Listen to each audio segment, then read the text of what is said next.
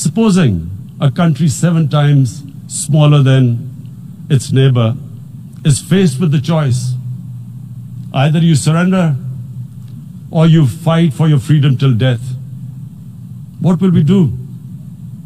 I ask myself this question. And my belief is, La ilaha illallah, there is no God but one. And we will fight. And when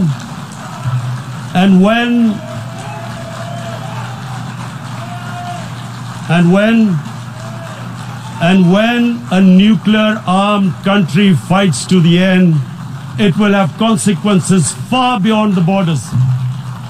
It will have consequences for the world, which is why I repeat I'm here. Because I'm warning you, it's not a threat. It's a fair worry that where are we headed? And I've come here to tell the UN, you've got to, this is a test for the United Nations.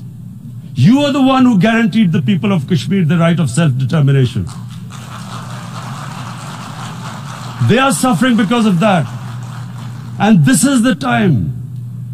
This is the time not to appease like in 1939 appeasement took place. This is the time to take action.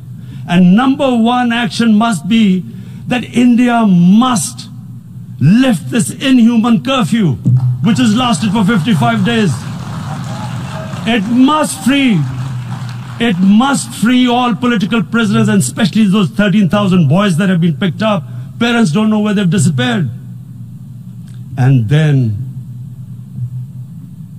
the world community must give the people of Kashmir the right of self-determination. Thank you. इस video के नीचे दी गई subscribe button को दबाएं और साथ में bell icon को दबाएं। वीडियो को लाइक करिए, शेयर करिए अपने दोस्तों के साथ, मैसेंजर पर, फेसबुक पर और व्हाट्सएप पर।